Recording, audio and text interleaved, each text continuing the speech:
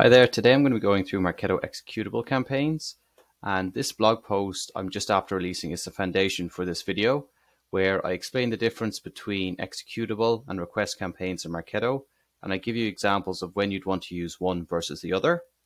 And then I also explain the parent campaign token context, and again give examples of when you should use this and when you shouldn't.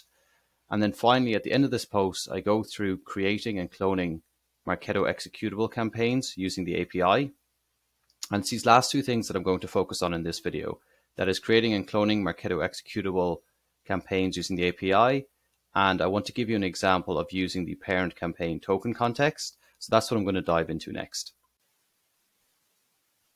So if the parent campaign token context parameter is set equal to true, then all these different token values will either be taken from the program containing the parent campaign, or they will be taken from the parent campaign itself. Otherwise, if this use parent campaign token parameter is set equal to false, then all these token values will either be taken from the program containing the executable campaign, or they will be taken from the executable campaign itself. So I know this still might be confusing, so that's why I've built two programs in Marketo to illustrate this even further. So I've created this parent campaign, which just triggers off a change in first name, and it's only going to be applied to my email address because I don't want it affecting any other leads. And then in here, I'm going to first request this executable campaign with the parent campaign token context set equal to true. And then I'm going to request it with the parent campaign token context set equal to false and see what the difference is. So there's nothing special about the smart list of this executable campaign. Since there are no additional filters added here, this means that the executable campaign will execute anytime it is requested.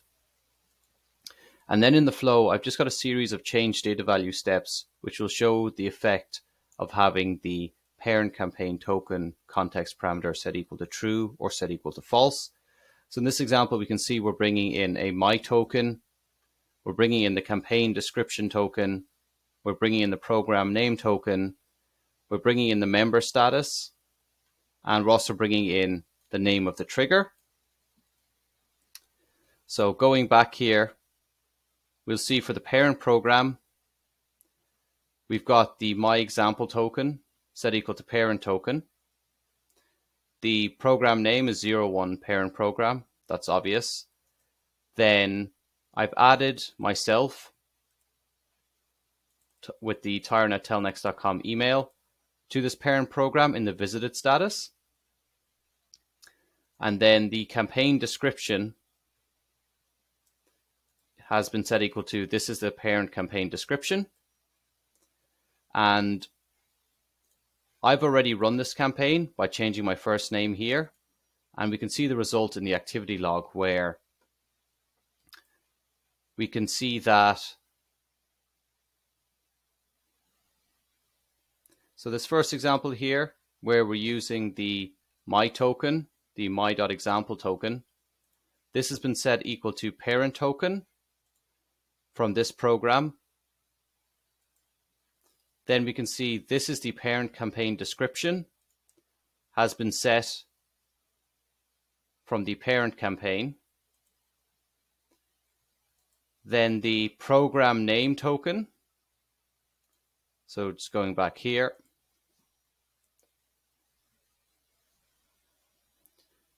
then the program name token has been populated with 01 parent program.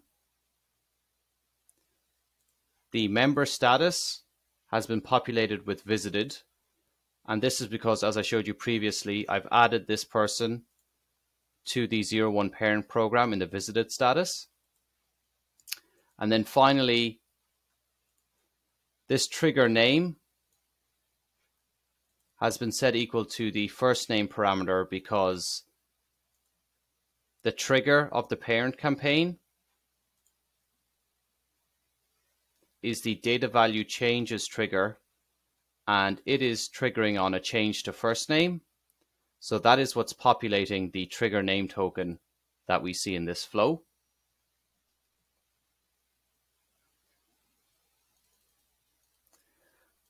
So this runs first. This is where we have the parent campaign token context set equal to true. And then as I show here, right away afterwards, we're going to call the exact same executable campaign, except we're going to set the use parent campaign token context equal to false this time. And when we do that, I'll show you what values we should be expecting. So in the child program here, I've set my example equal to child token. We can see the program name is 02 child program. I've set my member status in this child program equal to converted. And then I've set the campaign description for this executable campaign to be equal to this is the child campaign description. So then we can see what the effects of that were over here.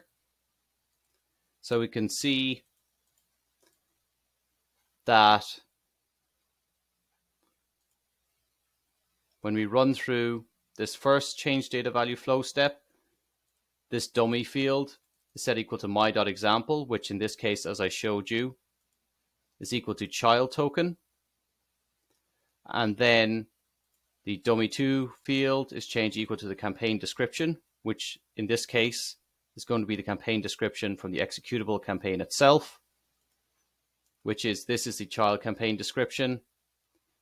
Then the program name token is going to populate with 02 child program. And the member status this time is going to take the member status from the 02 child program. So that's why it changes from visited to converted here. And then finally, the trigger name. This is actually an interesting point where, since this is an executable campaign, it doesn't have a trigger. So when we try and use a trigger name token value, it doesn't have a trigger to pull this value from. So what it actually does is it defaults to using the trigger name value from the parent campaign. So that's why in this final step, it changes the dummy field equal to first name. So we can see here, there's no trigger in this executable campaign. So it falls back to using the trigger token from the parent campaign, which is the exact same as before, which is just first name. So that's an interesting point to note here about the fallback. And this example here just shows you the effect of setting the parent campaign token context parameter equal to either true or false. So I hope that makes sense now. If you have any questions of this, please let me know. And for the next part of this, I'm going to go into cloning or creating executable campaigns using the Marketo API. Before diving into creating and cloning executable campaigns in Marketo using the API, I want to point you in the direction of two resources that will give you a solid foundation. The first of which is lesson 3 of the Marketo API crash course. This lesson shows you how to interact with programs, campaigns, folders, and tokens using the API, and this will give you a solid foundation for the 2 API requests I'm going to walk through in the next 2 minutes. These 2 requests, the first of which is creating a smart campaign using the API, and the second is cloning a smart campaign using the API.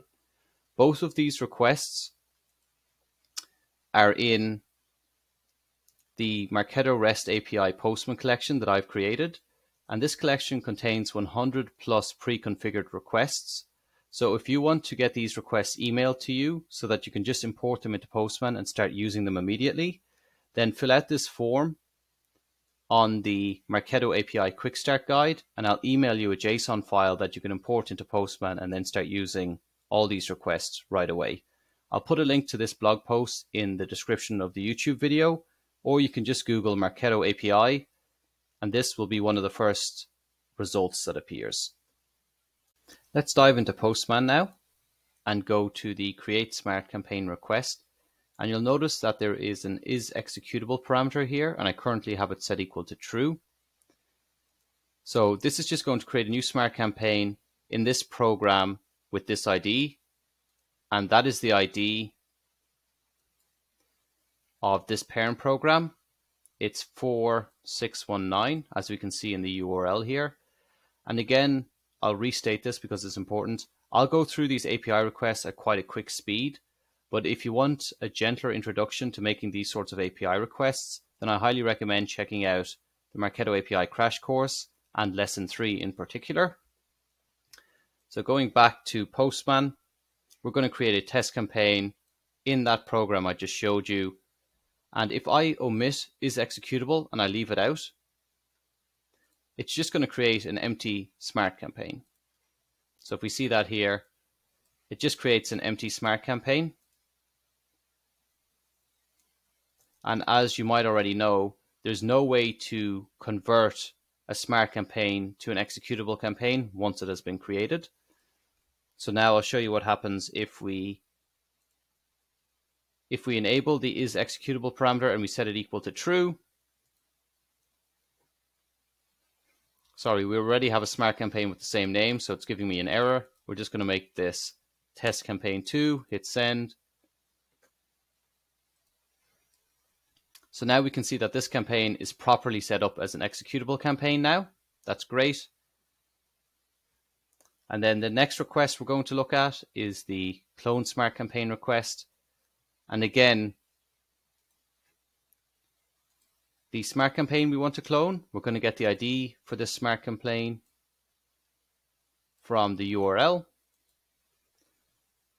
And the important thing to note here is that if we omit this is executable parameter, even though we're cloning a smart campaign that is already an executable smart campaign, if we leave this parameter out, the newly created clone campaign will not be executable. So we'll see that here, and I'm just going to change our program ID to this program ID, which is 4619.